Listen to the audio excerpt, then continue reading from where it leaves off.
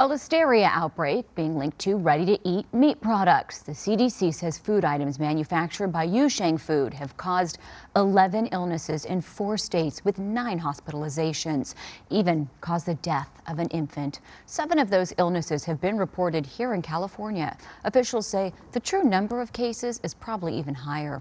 All ready-to-eat products produced before October 28th are considered contaminated, according to the CDC. Anyone who has these recalled products should throw them out or return them to where they were purchased. Listeria bacteria causes listeriosis, the 3rd leading cause of death from foodborne illnesses in the U.S. You can find out more on our website, KTLA.com.